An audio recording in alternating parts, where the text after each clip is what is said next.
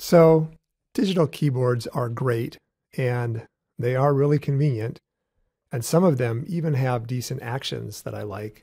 But of course, what could be better than having all of the convenience of digital with the performance of a modern grand piano action? And this project is inspired by some of the other work I have seen. It is impressive stuff. Here is the basic design that I'm going with. It's a different approach than the projects I have seen. I would consider this more of a research investigation than something with a good chance of actually succeeding. I don't know, maybe the design will change as I go along, but the design is 100% digital, and I am really going for all-out performance and computational horsepower.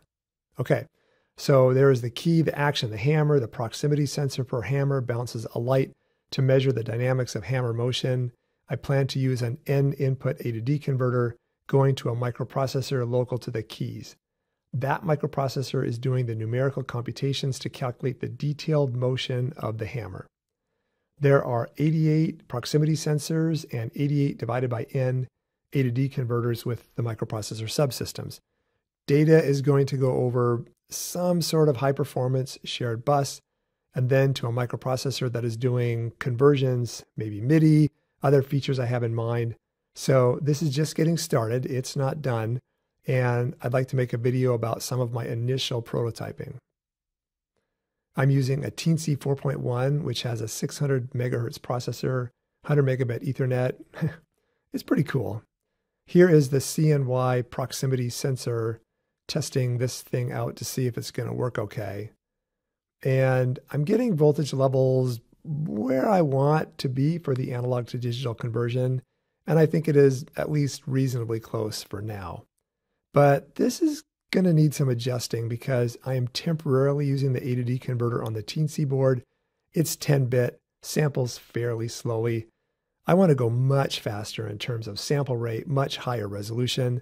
I've got my eye on another part that I need to figure out how to include with this.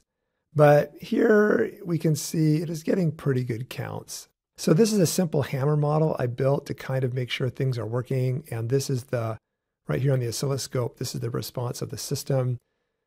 And after looking at this for a while, I realized, okay, I need something closer to the real piano action. So I found a single key grand piano action on eBay. I think it is used for training on how to regulate a piano, but hopefully it will work okay for me. Once assembled, then really what I need to do is attach that proximity sensor to it. Before that, just to note, the Ethernet board is a solder add-on to the Teensy. I'll show that in a minute. So here is the CNY70 mounted right against the hammer there. And then the signal goes across to resistors that are biasing the sensor. On the Teensy, I'm taking the A to D converter and I wrote code to compute the signal, convert the signal to a velocity. That data goes over UDP. UDP goes to the switch to my computer. I wrote a small Python program to get the UDP packets and convert the values to MIDI. And here is my first test with the full system.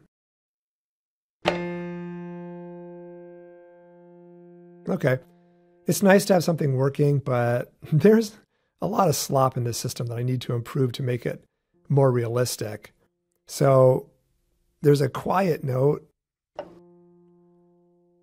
Okay, and then one with a higher full velocity. All right, there is so much to do. Next, I'm going to work on the analog to digital conversion.